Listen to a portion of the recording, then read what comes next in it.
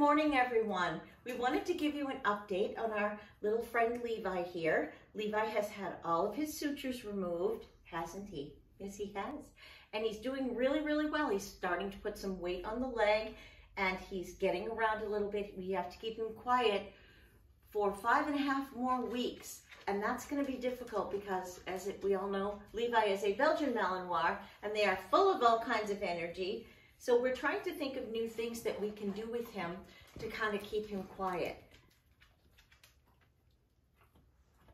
Dog safe bubbles, they come in peanut butter and bacon flavor, are always cool. Whoop, I missed that one. Levi, try again. Because I'm not sure. So we keep giving him his medicine so that he's not in pain, but this also means that he is not in pain, so he really wants to play. He can't play yet. Athena, want a cookie? Who would like a cookie? Would you like one?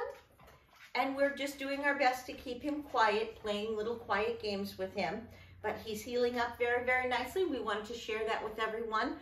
We are doing something different now. We are teaching basic canine first aid. We have just started doing that. Our first 3 classes went very well. We're going to do one at the Pasco Public Library in January, but you can always call us at 401-314-3800 and book a spot in a class so that if accidents do happen, and sometimes they do, we want to make sure that you know how to help your furry friend. Huh? Good boy. Have a wonderful day. Very nice to see you all again.